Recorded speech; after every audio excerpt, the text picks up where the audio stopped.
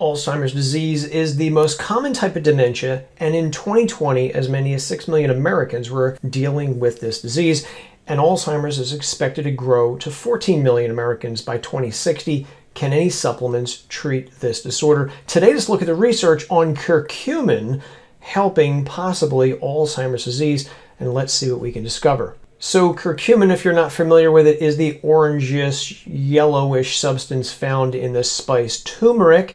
So, in other words, turmeric contains curcumin, and you should know that curcumin is one of the curcuminoids, which is a family over 100 different substances. However, of this very large family, there are 3 main types. As you see here, there's curcumin, there's dimethyloxycurcumin, and bismethyloxycurcumin, and of those 3, curcumin is the most plentiful in turmeric. Curcumin is rumored to help with a variety of health issues, but what about Alzheimer's disease and dementia? Well, people are definitely talking about it, such as this paper here, but is there any proof? So one of the reasons people are interested in curcumin for Alzheimer's disease is because of encouraging research like this, showing that curcumin can cross the blood-brain barrier and prevent the buildup of beta-amyloid plaques that have been implicated in the development of Alzheimer's disease. So to that I would say this is encouraging, but is there any proof? In other words, is there any proof that curcumin improves or reverses Alzheimer's disease in those who are afflicted with this disorder? Because beta-amyloid is one thing, but the real issue is, does it improve memory? In this investigation, 96 people with dementia were given either a placebo or 1,500 milligrams of curcumin for 1 year. While the researchers saw no change in memory between either the curcumin group or the placebo group, one interesting finding was that the memories of those taking the placebo pill, they seemed to decline faster during the first 6 months of the study compared to those taking curcumin. In other words, might this mean that curcumin could slow down mental decline? And to that I would say this is an interesting thought, but I do think we need more research. Here's an investigation of 36 older adults who were given either a placebo or 2 or 4 grams of curcumin for 24 weeks. Unfortunately, no changes in dementia symptoms were discovered between either the curcumin takers or those who were taking a placebo. So, according to this study, curcumin a bit of a dud. Now, as this paper points out, curcumin is not water soluble. This is important because if you take curcumin on an empty stomach, you probably will not absorb much. Thus, it is best to take curcumin with some fat to increase its absorption.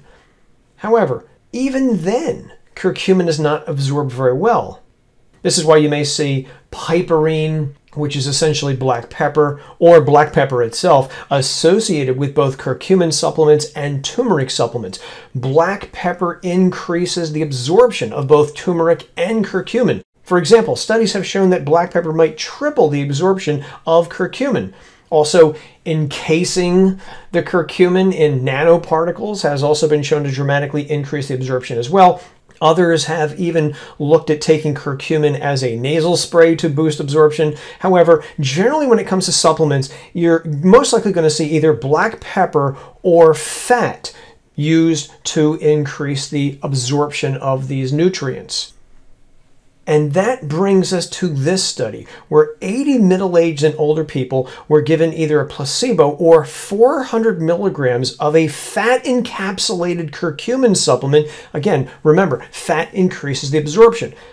The researchers tested the people at 4 weeks and 12 weeks to see if anything was changing and reported that those who were taking the high-potency fat-encapsulated curcumin supplement, they had better working memory. In other words, their short-term memories worked better and they didn't get as much mental fatigue and confusion. And in addition to that, their overall moods didn't change very much. So from this study, pretty impressive results overall.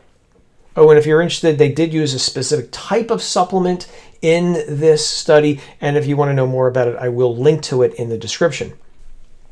We also have this report, which in my opinion is one of the most interesting of all. 3 people with Alzheimer's disease are given turmeric capsules to see if it helped. And within 3 months, they started to show improvements in their Alzheimer memory test. And within 1 year of treatment, those people could recognize their families again.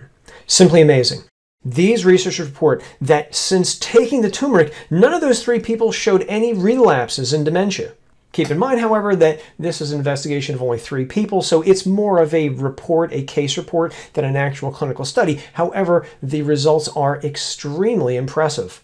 I know this video is about curcumin, but I could not do this video without including this particular report on turmeric. Remember, curcumin comes from turmeric. And we do have some evidence that turmeric that does not contain curcumin still has biological effects, such as this study here.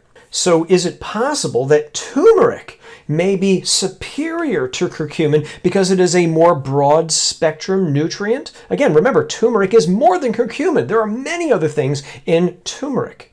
It's interesting speculation, and hopefully one day someone will do an Alzheimer's study to see if this is in fact true or not. I gotta tell you, I have seen up close what Alzheimer's disease can do to vibrant people, and I know what it's like to search for answers in the face of an intractable enemy. While I do not have any answers for you, I do hope at least this video helped you sort fact from fiction.